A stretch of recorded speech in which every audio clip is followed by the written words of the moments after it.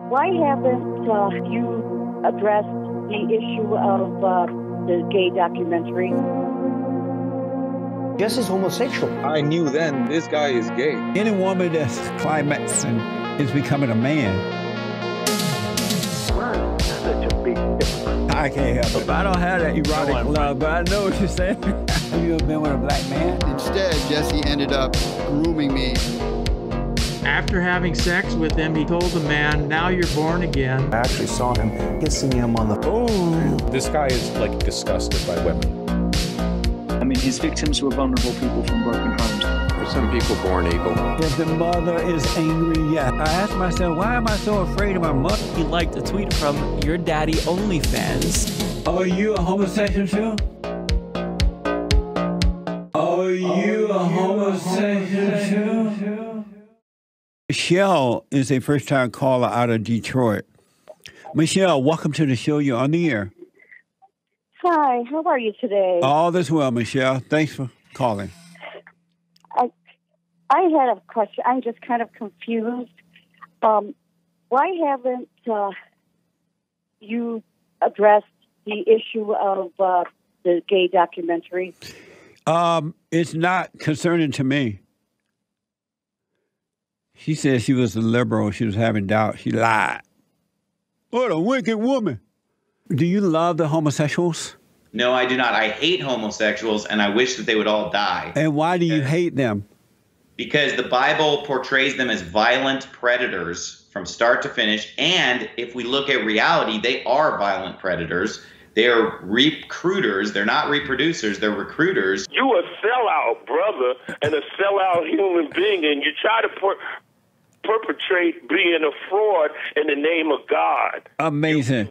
So you're supposed to be a minister, and you're supposed to be a counselor. Tom, and you know what? That fella you got on there who ain't got nothing. I noticed that whenever the children of the lie, whether it's the so-called Christians or non-Christian, when they want to promote evil, they always use the blacks to promote evil. And blacks, because they hate white people and they are not of God, they are too willing to promote evil. Growing up, I never saw anything like that, and it's just amazing to see it today. Yeah, well, it's terrible the way that they've been weaponized against us. I think it's pretty obvious why Charlie Kirk had Rob Smith on the stage. Rob Smith was there to be the black gay veteran who would shield Charlie Kirk from criticism from the left. Right. You know, it's really a substitute for moral courage. Instead of Charlie Kirk saying, "I'm a Christian, I oppose this, I'm going to stand up for God," he wants to get a black homosexual on the stage so that he could say, oh, see, look, I'm complicit in evil, and the left won't attack him, right? That's the idea. You are the biggest hypocrite. What's your question? You sit here. My question is, why are you such a big hypocrite? Because I can't help it. Okay. I can't help it. On his Twitter page, as you can see, you know, he has all of his likes here, and then if you scroll down a little bit more, you see that he liked a tweet from Your Daddy OnlyFans, XXL boy, and basically this is the video of two men having gay sex, and it is censored. He liked this on his public account for his show. This is hilarious. This is hilarious. And he left that liked tweet up for hours. It was there for hours. And immediately after he realized that he liked that tweet, he set his account to private, probably because he's going to scroll through and make sure that he didn't like any other gay porn tweets, because he maybe thought that he was using his throwaway account, not logged into his public account. So, you know, like, I'm not like an expert with social media at all. Whenever I use it, I'm like just really 1, 2, 3, those simple things. But over the years, I've had friends of mine who would tell me, social media is mean. They put nasty things on your YouTube channel. And so I had a friend tell me once, I won't mention his name, and he's a real popular social media person. We were at a conference once, and he was telling me that, and he was like, tick. And I had never seen him be tick. I was like, what the? I had just started out for the most part. Not just started out, but he was saying that these radical homosexuals were putting nasty sex stuff on his on his computer, on his social media thing, and he wanted to know why. Why were they doing that? And he would find himself clicking on it, not realizing that how he was seeing it or something like that. But he would say, but so apparently, according to my social media people, they're doing it to me too. These nasty homosexuals are putting their nasty, gross sex stuff onto your social media, and they set it up to look like you're just looking at something else, or they make comments. And if you don't know what you're doing, apparently you will find yourself looking at it. I've been saying for a long time that homosexuals who are pushing this know that they are wrong. Inside, within themselves, they have guilt. And they think that if they can convince the world that homosexuality is normal, then the guilt would go away. But I believe that the guilt will still be there because it's wrong, even if everybody says that it's right. But you're already there. You've diagnosed this whole thing absolutely correctly. This is a process by which to get rid of guilt by killing one's conscience, and the only way you can successfully do it is if you get everyone to agree to the rationalization. You universalize it. I also heard that you have had the experience of having sex with other men. Maybe, man. We're going real deep here, aren't we? Yeah. Well, I mean, apparently it's out there on the internet somewhere. A lot of stuff out there on the internet, yeah. Did you say that? Yeah, I'd say I'm bisexual, yeah. So you have sex with men? Yeah, sometimes. First of all, what's the purpose of putting that out there like that? Why let anyone know that if you did that? So that I can come on here and have wonderful conversations about it with you, Jesse. Nothing makes me more happy than talking about my sex life with a bunch of conservatives on the radio. I love it. But what was the purpose of you letting it be known that your woman has sex with other men and you have sex with other women and men, and she does too with other men?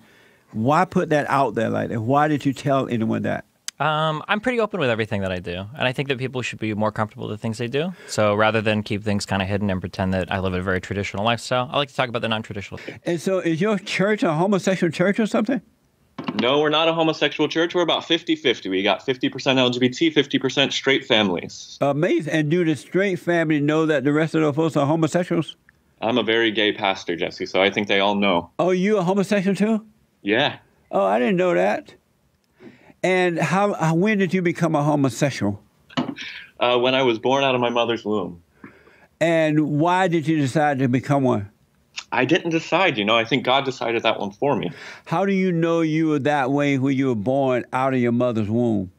Well, because my earliest memories of being attracted to people are being attracted to men. You what? I'm a homosexual. You're I have homosexual? to be in favor of it, yeah. Are you really? Mm-hmm.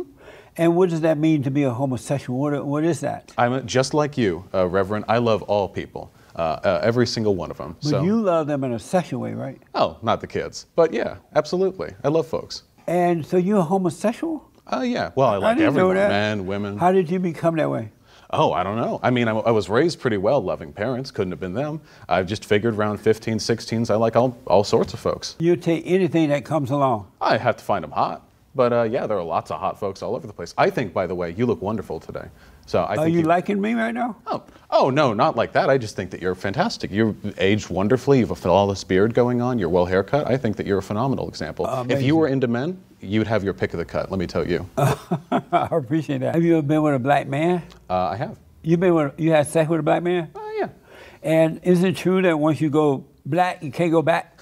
Erotic love, when you really want someone, I mean, you might love them and have kindness to them, but you also want to possess them. But I don't have that erotic love, but I know what you're saying. But that's not the kind of love I'm talking about. Do you accept that those people who have been able to overcome it, and does that convince you that maybe it is not from God and it's something that you can overcome? Because they completely put aside that it's possible to overcome, that they're born that way. Well, for many people have tried for decades to change their sexual orientation, and it has not worked. But for many, it has. And for many, they have, and you guys are not accepting of that. You are not loving of that. Some people have different experiences. Some people experience what's called more sexual fluidity in terms of their sexual orientation. But and there's nothing wrong with that. But Matthew, are you loving of those people who have managed to overcome homosexuality? Yes, I have. And do you I'm accept the fact trying to invalidate their stories? And you accept the fact that it is possible to overcome it? Well, it also depends on how we're defining overcome. No, I'm But asking. I don't It's a think yes or no possible. question. Actually, it's not. It's not a trick question. Do you accept the fact that some people have experienced complete overcoming of homosexuality? Well, what do you mean by that? Like, What do you mean? that What do I they're mean by that? It's just a orientation straight question. It's a yes or no question. That's all like Bill Clinton. All depends on what you mean by sex. You don't know what it means to completely overcome something? That their behavior changed, but their attractions didn't change, and a few number of other people will say that all their attractions changed as well. And so I was just asking you to clarify which one you were talking about. I'm talking about those people who were once homosexual and had homosexual relationships with other men, and now are married with children, and they've completely overcome it. And by overcome, you mean that they no longer experience any same-sex attractions? Absolutely. Okay, well, I mean, I wouldn't deny that that's a possibility. I would just say that for Exodus International, which was the main ex-gay group, they shut down last year, and the guy who run it said that more than 99% of the people he was working with who were trying to change their same-sex attraction could not do it. And so even if there are some people who can, I don't think that that can be a universal answer to the question, because there are so many other people who can't. That was because he didn't know what he was doing to help the people overcome. Do you know Alan Chambers? Yeah, because I know. you shouldn't say something like that. Again, you're speaking out of complete No, ignorance. I do know him. He did not know what he was doing. Former Bond House manager, 50-year-old Robert Santner, alleges he witnessed similarly strange behavior in 2021 between Jessie and current Bond producer James Hake. What I witnessed, him and Jessie were hugging each other intensely, rubbing each other's shoulder down stuff, and he came to a point where I actually saw him kissing him on the cheek.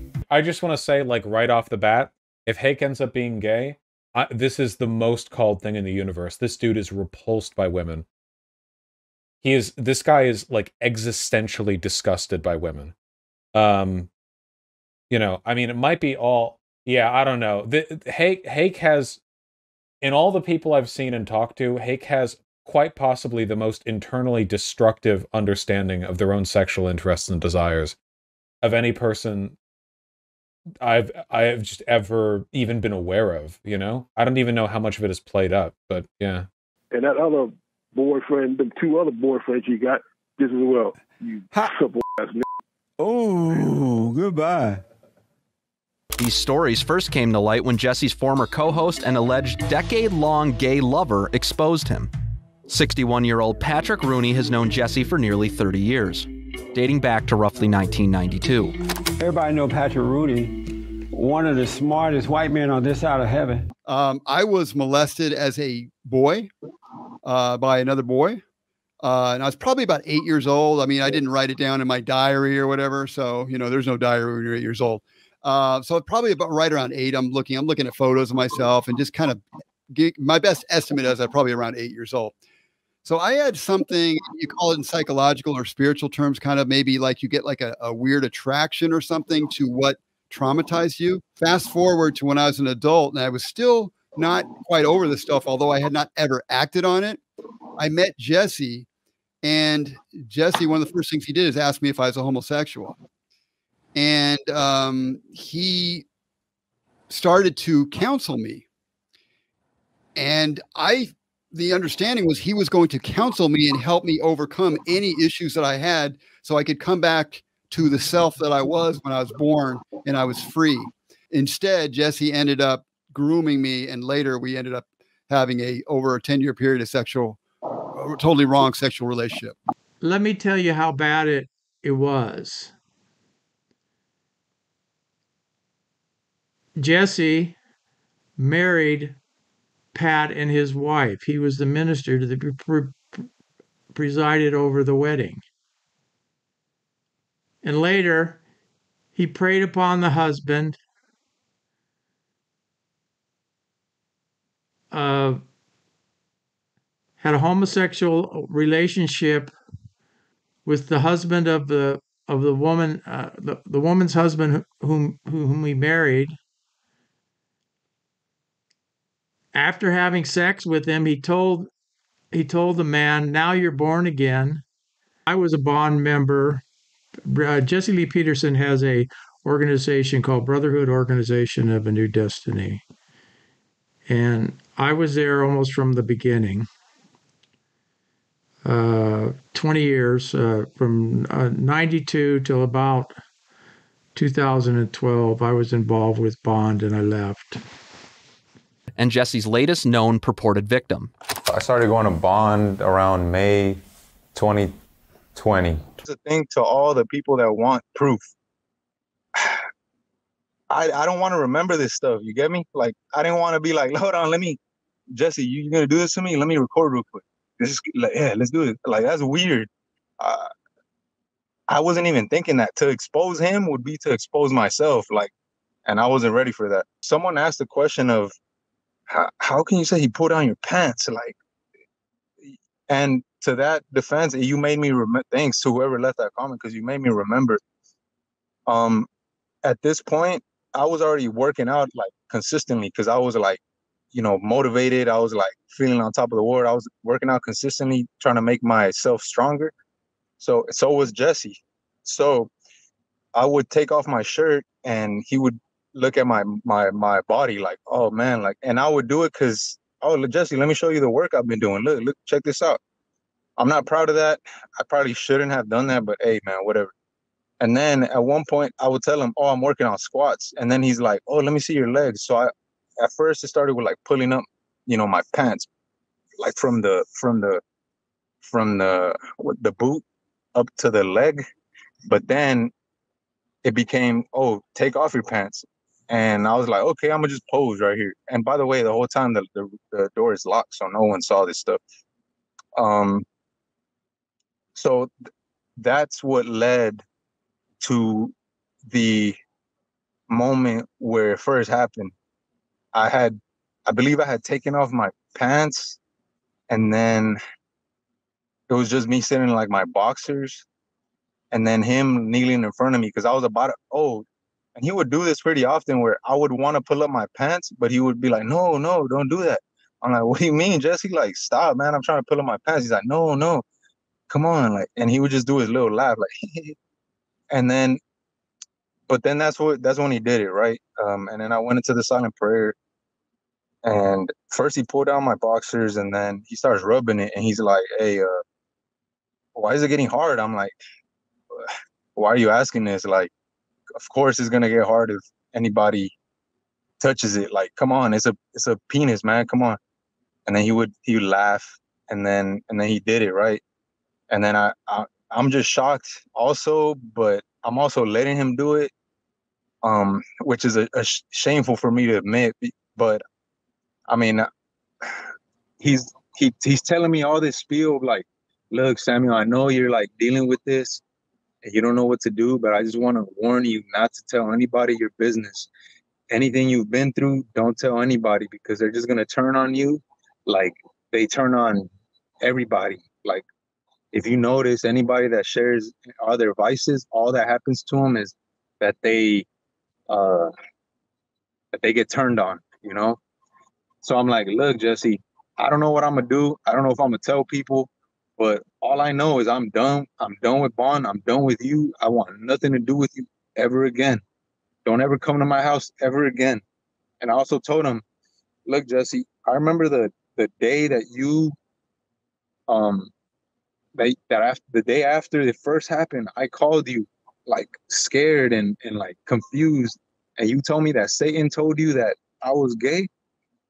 And after that day, I would just question myself, always question myself. I never, ever questioned Jesse, which is another shameful thing. And it goes to the cult personality, like the cult psychology, that you don't question the person that is causing damage to you. You question yourself. And Jesse says, don't put me on a pedestal, but he sets it up to where you do put him on a pedestal.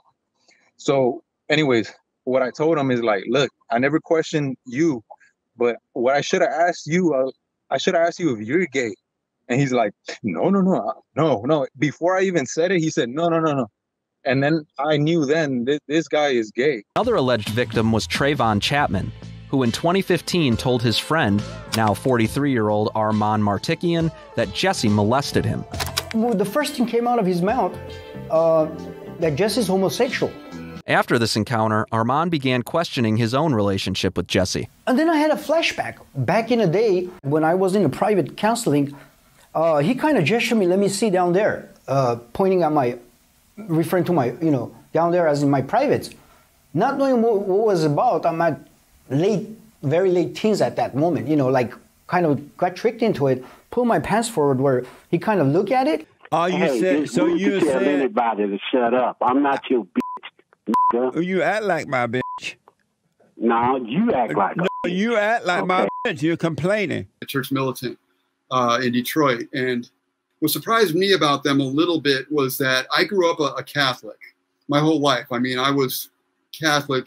My parents were Catholic. They were Democrats. And, I grew up the 60s and 70s, and we were kind of on the liberal side of things. They had already gotten rid of the Latin Mass. They had already gotten rid of some of the more hardcore elements in the church, but they also started to lose their morality. And the people at Church Militant are really into bringing back the old morality of the Catholic Church. I'm not a Catholic anymore, and I probably never will be. I don't subscribe to all of the things that they believe in, but I do respect them for the morality and their adherence to biblical principles. Some of the people that were working on our side of things were kind of looking, where are we going to put this story? Who was going to put out this story about Jessie Lee Peterson? Who's going to believe it? Who's going to get behind it? Who's going to give us a chance? And Jessie, it just so happened, was doing an interview with Church Militant.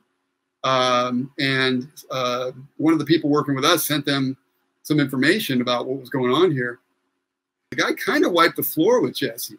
After the show was done, after they did all their taping for the night, they all gathered around and looked at it and said, wow, we didn't know at the time that these guys investigated Catholic priests who were molesting boys, or at least alleged to, and some of them, I believe, shown to be molesting. So we had no idea, but afterwards they were looking at it and they were blown away because they liked Jessie. They had brought him, they just interviewed him. They gave him a tough interview, the last interview they did with him. But prior to that, they were loving him because they had a lot of agreement on the right side of things. They had a lot of agreement on conservative principles. Jessie appears to have used every dirty trick in the book to silence him, allegedly trying to have Francis arrested for violating an unserved restraining order. And they're calling us dangerous, and there's nothing on us. We don't have any heavy overcoats. We're not wearing anything that looks like we may be concealing something. We just have jackets on.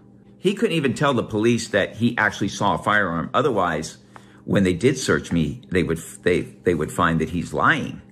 So he was just saying, like, he keeps putting his hands in his pocket and acting erratic, and I think he may have a gun then. And so they came out for that, handcuffed me, and searched me. I actually gave them permission to do that. I don't think they were going to do that. I wrote in my response, I expected them to call the police and serve me with restraining orders. Jessie has lied before, pulling the same antics with Fabian Asensio. Yeah, him and, well, Patrick didn't lie. Patrick BRUNO, when he went there the first time 10 years ago or something with Fabian, they did the same restraining order thing. And Fabian was never fired from his job when he worked at Bond. He was never fired by Jessie.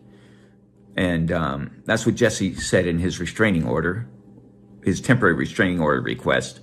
And that was a lie. And Patrick backed up the lie by staying quiet. And at one point, Patrick actually corrected Jessie and said, no, he hasn't threatened us or anything like that. And then that forced Jessie to recant. And then the judge asked him, after the judge asked him a second time, did Fabian do anything violent or make any violent, threats or anything? And he's like, no. And so the official document we sent in to them, does it look official? Yeah. See, that's all the words. If you freeze frame it and blow it up, you'll be able to read it. But who wants to do that? Okay. And then finally, this last piece of paper is the order, the written order that the judge said at the bottom, petitioner's request for civil harassment restraining order is denied. You're rejected. The court finds petitioner has failed to sustain their burden of proof. All temporary orders, if any, are dissolved. This is why I was able to go to the post office and have a friendly chat with Jessie. Sex was definitely and only designed for the marriage bed. It was a gift from God. Just to make a baby. No. If it was just, I got a question for you on it that. It should be just bam, bam, thank you, ma'am, go to sleep. Then answer this question then. I need you to answer a question, Yes. Jesse. Why did God give male and female, as long as everything is generally okay, health-wise, right, why did he also give them, what's the word? The ability to enjoy, have pleasure in the midst of marriage, if it's just wham, bam, thank you. Him having pleasure hold on. is necessary. Hear me. Because he has to, him getting to his point is necessary if it's just procreation. If it's just about procreation. Why did God give men and women pleasure? If it's just wham, bam, thank you, man. Because he allowed the fall to happen so that they could wake up in an emotional state. Because if they didn't have that emotion, they would have perfect peace, and men and women would not be attracted to each other in a sexy way, right? And so God didn't want to keep making man with his hand. At first, he was making from the dust of the earth, but he came up with this idea: I'm gonna let it come through the woman, and the only way that can happen, he had to allow them to turn away from him, so they would not have peace. And in that state of anger, they have a false sense of love, because anger awakens your sexual nature, right? So they have false sense of love, and once they get married, make all the babies they can make, then they should stop having sex and return to the father. Why does the woman have pleasure then? What would be the point? Because if she she's knew angry. So she has her pleasure comes out of her anger? Yes, it's for her ego. Because women get an ego drive. When the man is attracted to her, she controls him. She knows it, right? And so it fulfills her ego. I'm talking down nitty-gritty, doing the bumpity-bump, whole getting it in. She has a climax. Right. Why? Because, it's unnecessary if it's just for procreation. Because she's been turned away from God, and her anger awakened that emotional, and that false emotion feel like love. I got one more question for you then. Well, let me tell you that. A woman is not supposed to be having a climax. What? Any woman that's having a climax is becoming a man. That's why a woman has to make herself do it, where a man does it naturally. Climax, and that's the word? Yeah. Right. Any woman that's climaxing, that's the right word, right, Dave? I know you want to know. You're a virgin. Virgin don't know anything. Any woman that's climaxing is becoming a man, because it's not normal for women to do that. Right. I think it's a lie. I don't think they do that. Oh, you don't think they do? No. You think they're pretending? Yeah. Really? That could be possible.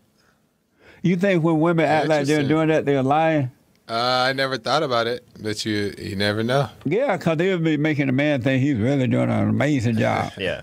I think it feels good, but the climaxing part, I'm not so sure about that. Yeah, women, I don't know if y'all doing that or not, but don't even try.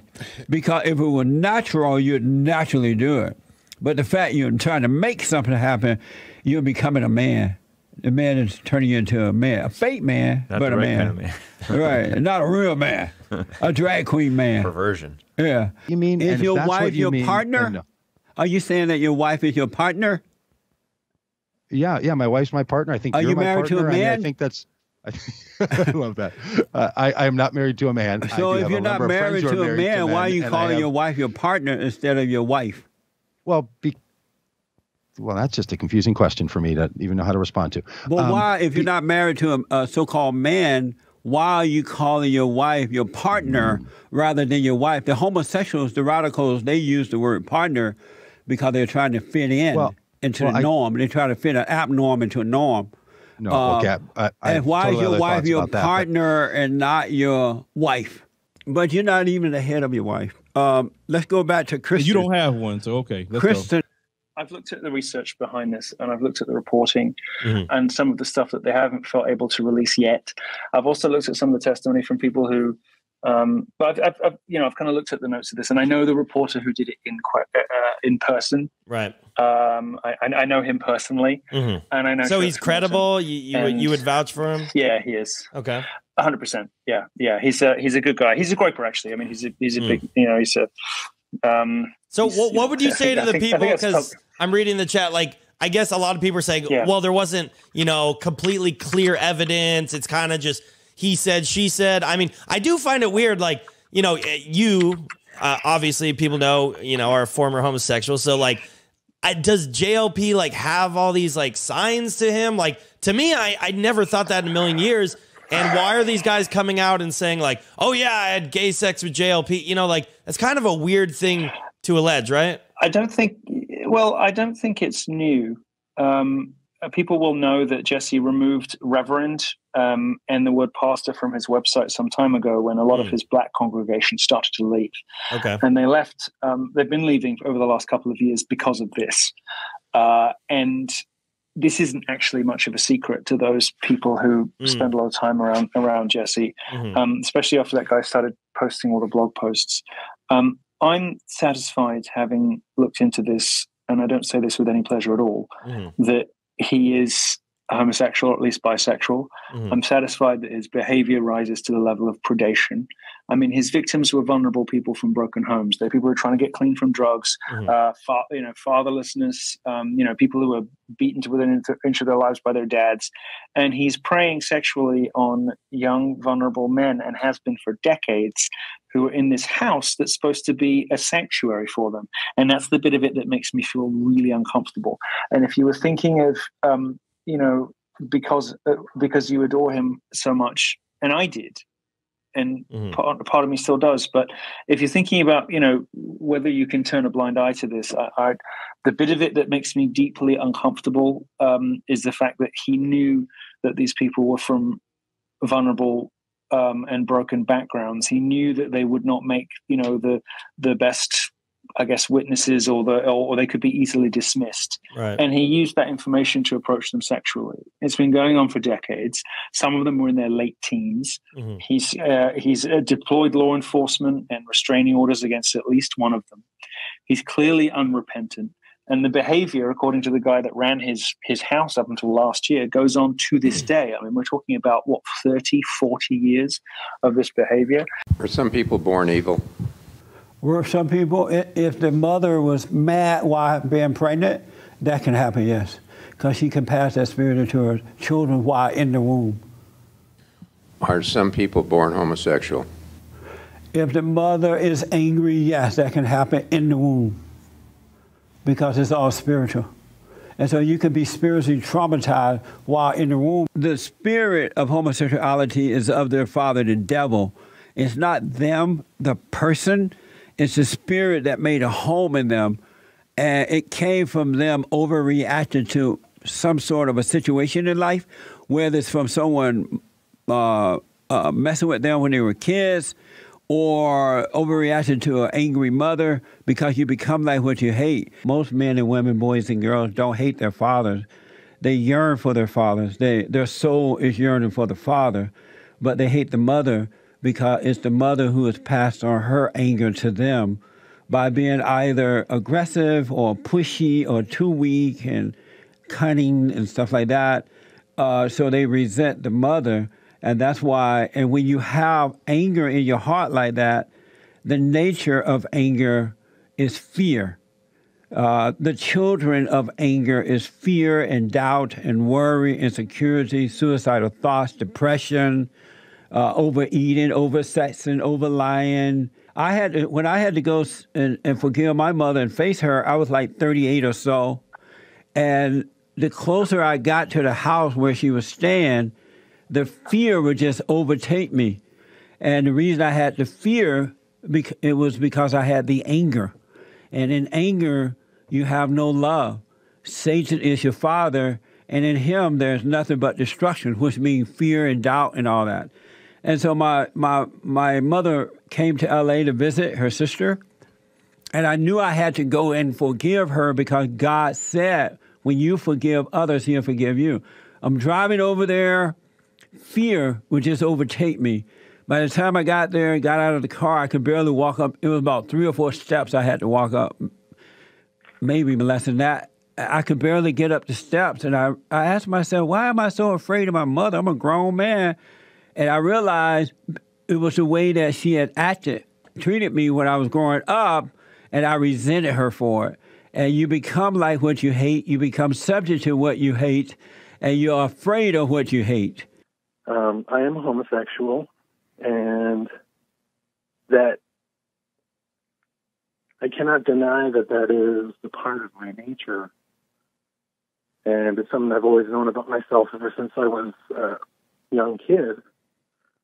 And I used to struggle with it when I was younger. I'm 30 years old now, by the way. You're 30, I used to struggle with it when I was younger. And I came to terms with it. And, you know, I feel okay about that in myself. But I find it hard to relate to other gay people. It's like, you know, anything that you've covered about going to pride parades in West Hollywood or whatever, those are most gay people are like that. And I cannot relate to them. And I find most of them to be immoral people. So I feel kind of stuck in between two worlds where the people that want me to identify with them, I do not want to identify, and then other people, a lot of other people don't like gay people. So